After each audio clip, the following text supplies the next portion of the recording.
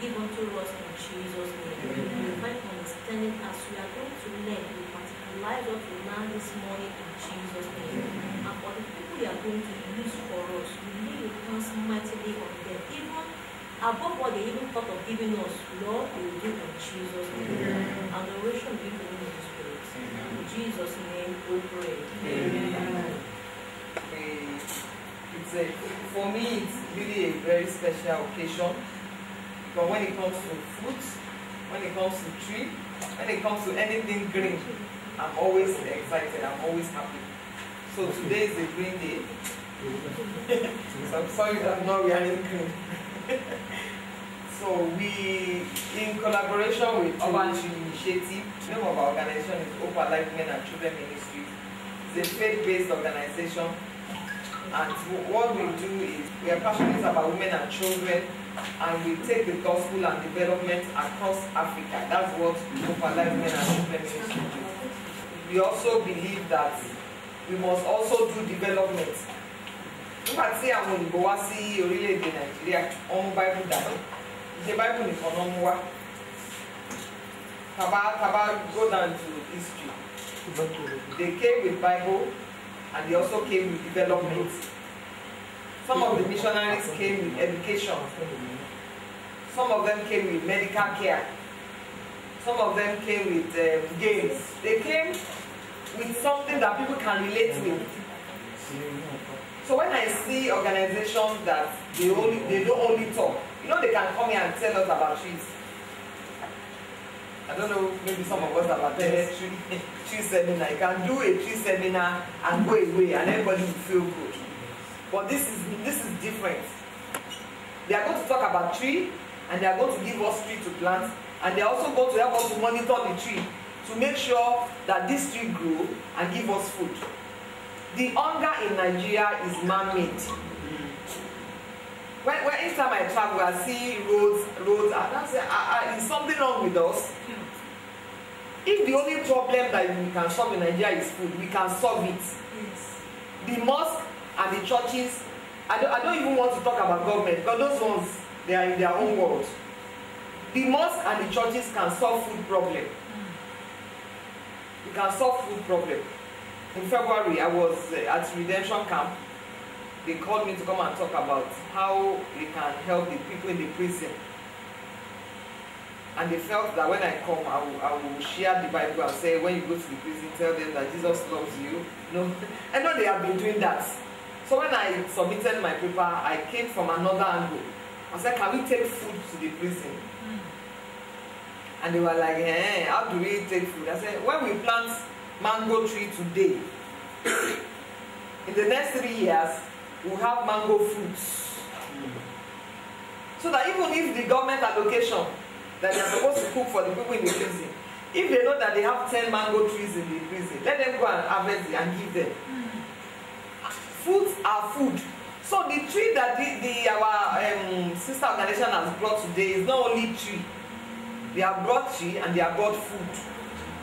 In my compound in Akure, we have about 25 stands of soursop. We have 8 stands of tangerine, big ones. We have three big mango trees. We have 2 orange trees. We have so many fruits. So food. So the trees that they are giving us today, they are giving us food. Nobody should go hungry in Nigeria. Nobody, honestly. If we really take the principle of sowing and reaping. If you buy tomato fruits, how many seeds are inside? Have we counted? Uncountable. What is God telling us? When I take 1 tomato, plant the remaining. But what do? We take the tomato to the grinder and grind everything. Directly we are saying we can help ourselves. But you can see that God is a wise God. He has programmed everything. There is no fruit that you eat that doesn't have a seed. We want you to plant that seed back, but most of the time we don't do that. We just take the seed and we eat it. But I know that by the time they do their presentation, we have a rethink. We will begin to think differently now that every fruit that comes to my hand, I can replant. So before, don't let me take over their speaking. Calling 2 people to the table. The first person is Dr. Olu Shola, all the way from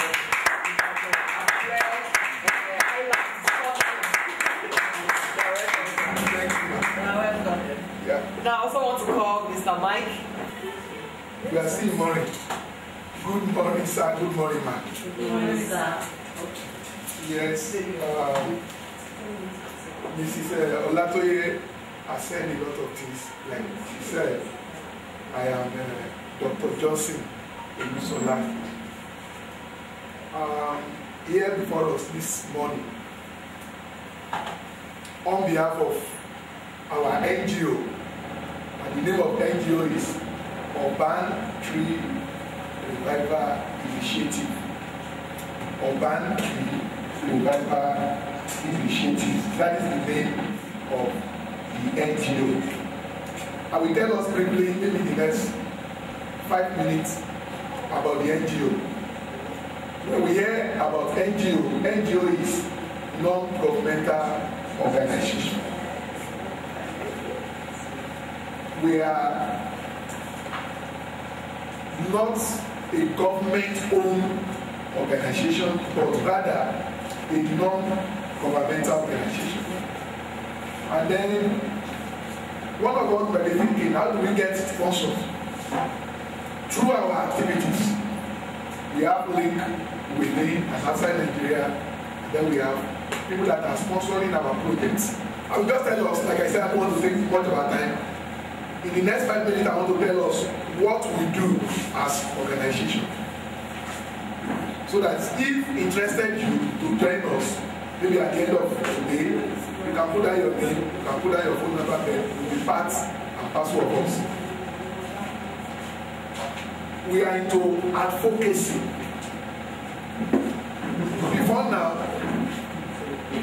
maybe when I was young, the only flood we heard about, it was the one that around 1980 something. But this year alone, Kogi State is a problem. Anambra is a problem. Delta, I read on paper this morning when we were coming, that there was a cup floating on water in Delta because of what? Flood. And what are the problems? It's because we are not maintaining our environment, and that is what we are into. Advocacy. Telling people what is right, and let us do what is right. Get food, and this food has source of vitamin C, protein. Let me tell you, this the vitamin C you can get from agbalumo is more richer than orange. But orange is only vitamin C again. The vitamin C you can get from agbalumo, and that was why during the season I used to take it very, very well. If somebody is coughing,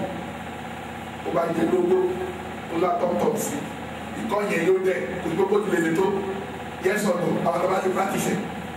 If you don't practice it, you can notice it. And tobacco, just go and get just a knot of urobo. Do bitter. Take it, chew it with top. You call your hand. And many more. Many. My colleague here will tell us, we came with some samples and go to tell us the benefits we can get when we plant them and monitor their growth. What we are doing is to educate ourselves the importance of trees. Be a rural woman, be a woman, be a whoever we be, or urban people. Maybe you go to market and you purchase, for example, we are guava. Guava you do, see, and when the body get here, see here, you can preserve it and wash it. But more than that, get sachet of pure water. Wash that sachet of pure water very well. And soil and cosine and move a sotia and a lot of wing and soil. Before you know it, it determinates. What is determinating your parcel? What is still put it on the better and of daddy and transplanted? What is that one? They can help us to do to transplant my belly. These are the things that we are going to do today before we go back to our destination. What we are here to do today is just to let us know the benefits, the importance, and the role that a tree plays in our life. Thank you, because I don't want to take our time. Thank you, sir. I think we are still in the morning. Yes. Please, when you look at this organization that is bringing the city to this place, we call it Urban Tree Revival. Urban Tree Revival. In English, they will say, give another word of phrase. Urban, you can say city. Tree, you can say plant. Revival, you can say awakening. It means that if everybody is awake, if everybody is not sleeping, there won't be any need for revival. I think you are getting my point. But due to our actions, as said by my brother, in some years back, all these places, I believe, it will be full of bushes, full of trees, but due to our activities, we have destroyed them. It means that we too will consider ourselves as enemy of the environment. I think you are getting my point. Yes. And we're supposed to be, when you look at different regions of Nigeria, we in the south, we consider ourselves more knowledgeable than the people in the north. But when you look at our actions speaks that we are not better than the people in the north, or people in the north are better than us. For example, when you look at their own settlements, one house, they may build one house in maybe 5 plots of land, and you will see Dongoyaro, you will see trees in their compound. Then who is more knowledgeable in terms of the environment between we and them? You can see what is happening.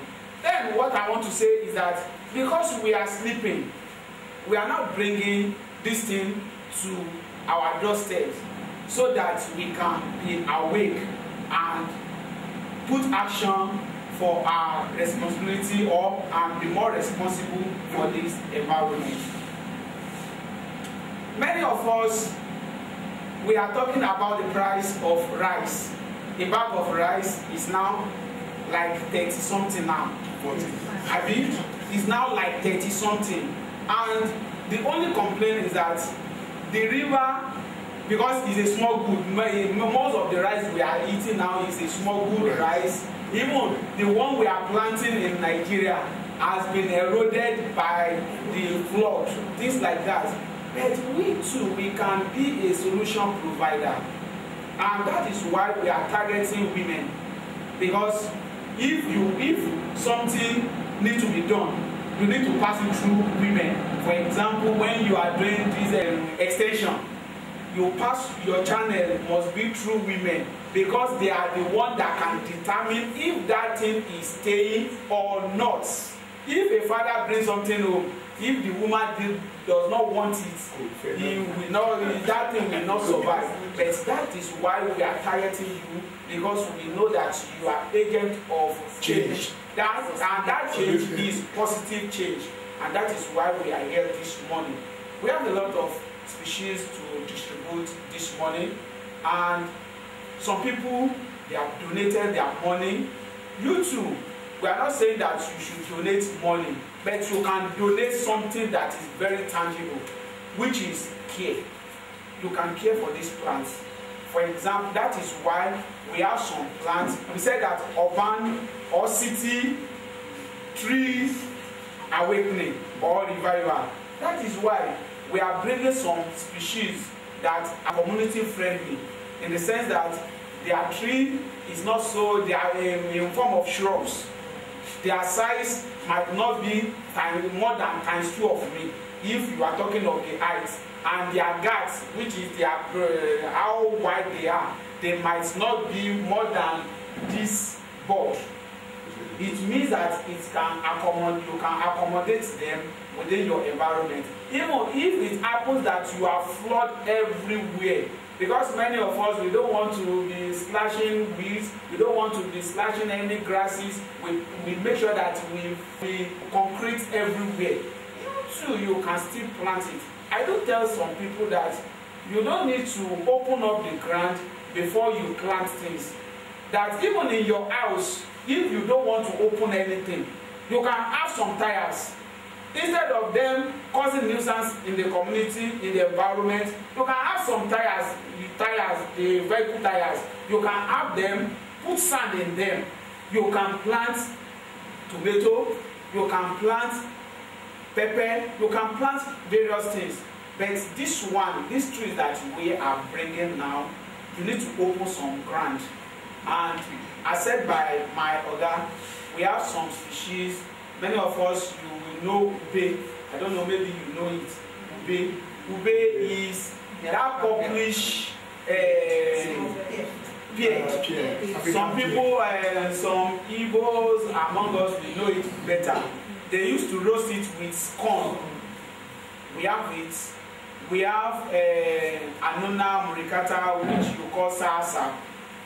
My brother was telling me today that a fruit of salsa now goes for something like 2,000 naira. It means that apart from eating it, benefiting your body, you too, you can be what? You can earn some income. Yes. You can earn some income from it. We have the salsa, we have the guava. We have the guava, and the one we bring now is the jumbo type, white. They are very big. Even the flesh is a fleshy type. When you eat it, you too, you will enjoy it. You will know why you need to plant it. Then we have some local apple. That local apple is very common in urban settings.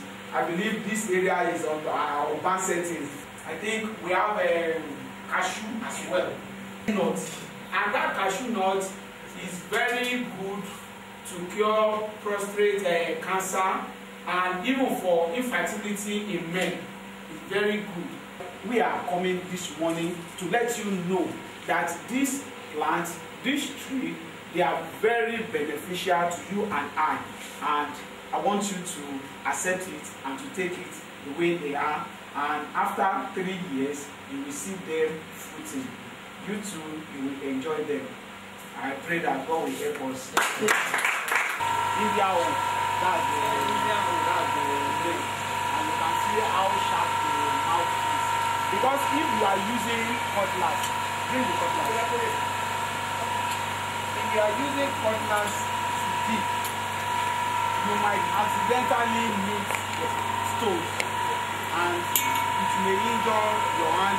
Suppose you are digging like 10 holes, things like that, but instead of that, you make use of this.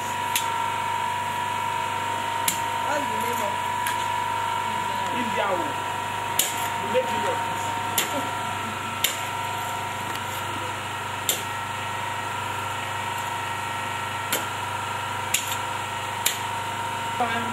What I was explaining is this. Instead of planting directly, you can use this type. Let's say in the top corner, square form. Then you can use it by the side. You use another one, you use another one, you use another one. So that, and by the time when you dig it, you want to, maybe you are digging 2 feet, you realize that plant, even the size is not up to a foot. What you can do is that you can raise that plant, put some soil, so that it will become real. It will become real. Feed the plant. Feed the plant. Before you plant it, you can water it. So that by the time when you open this nylon, everything will not scatter. You water it. Then when you water it, you can stick it together. You can stick it together. So that everything will become that shape. Then everything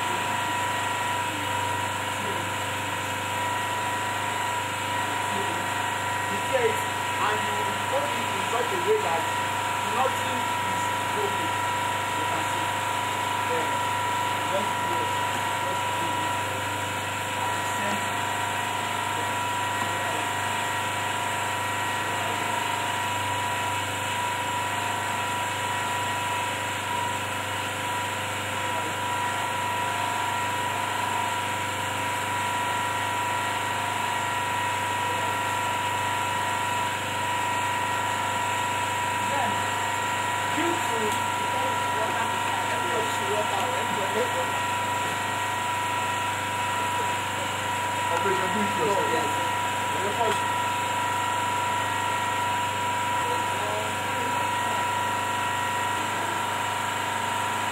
Entrepreneurs Channel TV, Africa's first gender-based television service. Yes, at Entrepreneurs Channel TV, our primary responsibility is promoting women entrepreneurs in West African countries. We also support women's well-being, share women's knowledge on a variety of subjects and topics, passions and opinions. Entrepreneurs Channel TV is on Intelsat 20. Our satellite coverage is within Africa, Europe, Middle East, Asia, North and South America. Opportunities abound for women-owned micro to small businesses, corporate bodies and organizations, and also government parastatals. For inquiries and advert placements, contact 0705 5053 843. Entrepreneurs Channel TV, rewriting Africa's story through enterprise Amazons. Good day and welcome to ECTV, Africa's first gender-based television service. I am Josito Olatoye and we are here live at the Urban Tree Revival. Yes, the Urban Tree Revival Initiative. With me, I have one of the organizers. Please, can you introduce yourself? I'm Sojipe Adedoyin Tailolu, a 400 level student of University of Ibadan. Wow. Okay, so you're one of the organizers. What do you see about the turn-up of today's event?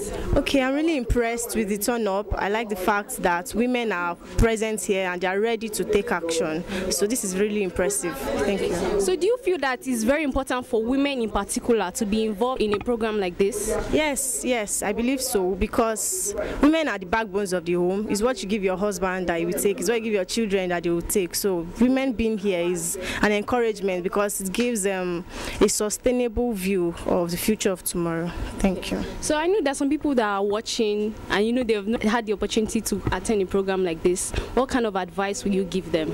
Okay, I advise that everyone plants a tree. Plant a tree. Tree is life, tree is food, tree is everything. If you can solve the problem of food, you can solve almost any problem. Thank you. Thank you. Can you introduce yourself and tell us what you do? My name is Abidemi Atiba. I'm a farmer, so that is what I do. Okay, so what kind of aspect of farming are you into? I'm a crop farming. So what type of crops?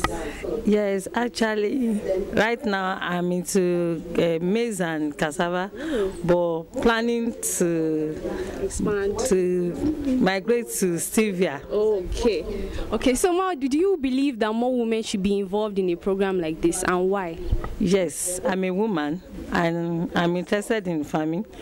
So even people were saying, as a woman, can you enter the bush and that. So if I can do it, so I'm encouraging other women to do it. And even something like this, like planting of tree that we came here to do today now, I'm encouraging women to also go into something like this, because all the trees we are talking about, they are medicinal.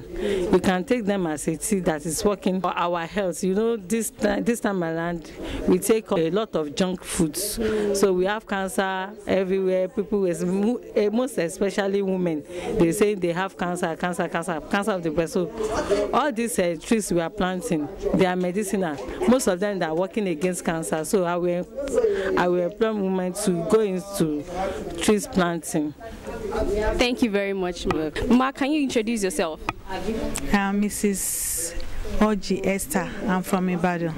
Okay. So, Maji, how did you see this program today? It is so interesting. In fact, I'm very happy.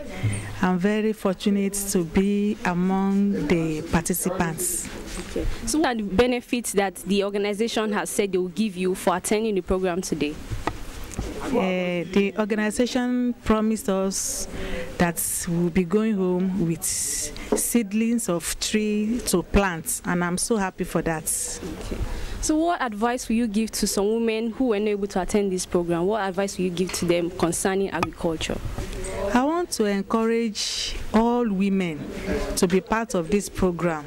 All women should be part of this program, because as women, we give our children food every day. So this one will benefit us, and also as a source of income to us as women. It is a very good program. Thank you so much, Ma.